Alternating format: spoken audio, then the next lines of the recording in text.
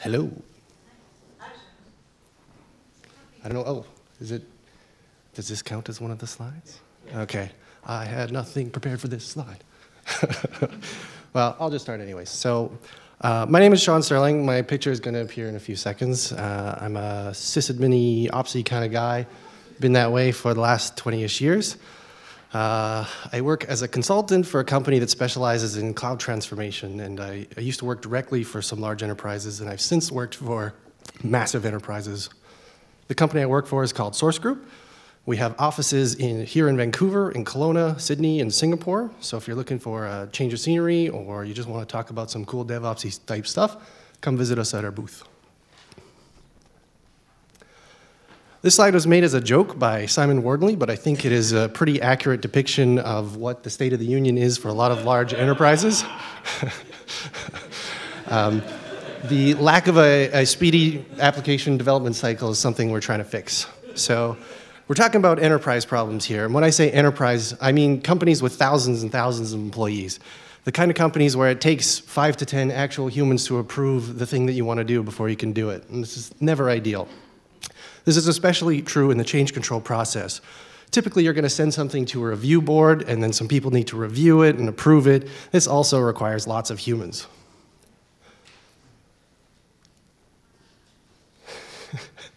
When you have too many humans involved, it creates a linear process between the amount of applications or services that you can change and the amount of reviews that you can actually do. When you have a linear process like this, it tends not to scale very well. So obviously, the solution is to kill all humans. But if your organization isn't ready to welcome our new robot overlords, then we try to make it so as few humans touch things as possible. And we do that by automating all the things. When you have hundreds of business units in a large enterprise and they all have to worry about the security and compliance and governance and all the policies that go with it, it becomes really difficult to manage. And we solve this by using what we call opinionated pipelines.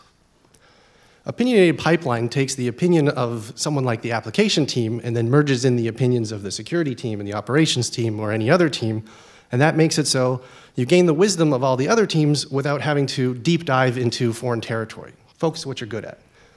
So this makes it so the application team can only worry about their application and not get run over by a giant train of corporate policies.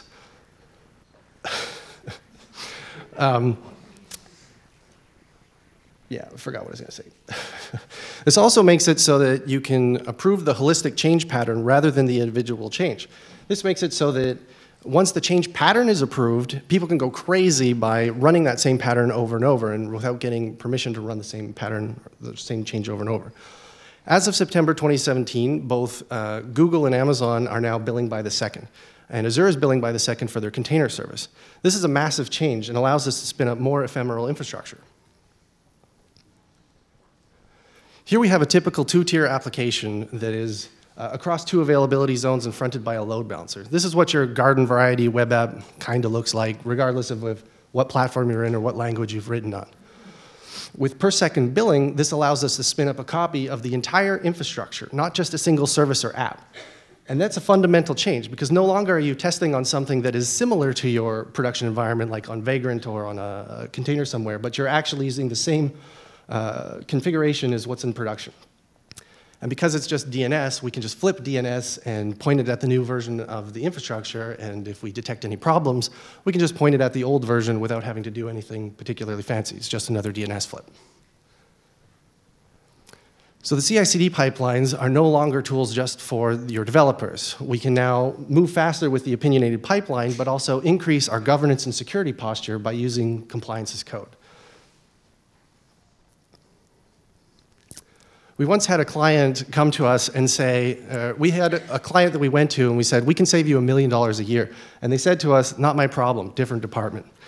Granted, this customer's IT budget was measured in the billions, but saving $1 million should never be ignored. There's a scene in the original Star Wars where Mark Hamill says, I care. You should be like Mark and try to care. When you're in a large organization and somebody comes to you with a problem, try to focus on getting them to the next step rather than getting them to their end solution. So hopefully we've learned some things. Opinionated pipelines are cool. You should kill all the humans. Approve the change pattern, not the change. Blue-green the entire environment. move faster with your security and compliance, be like Mark Hamill, and cool things are going on at large enterprises. So once again, working for Source Group, we're hiring, or if you just want to chat about some DevOpsy type stuff, come pay us a visit. Thanks.